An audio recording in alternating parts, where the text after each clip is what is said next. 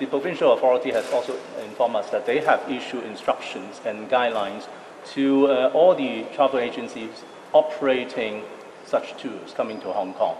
reminding them there are rules and regulations concerning about sort of conducting, for instance, tourist guide business in Hong Kong. So we don't want them to contravene these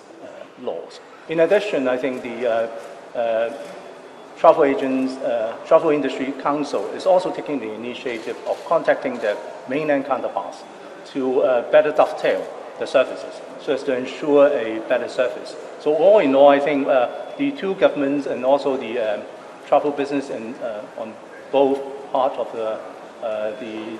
both ends of the bridge are in contact and also working together to ease the sort of the pressure that is being imposed in Hong Kong, particularly in Dong Chong.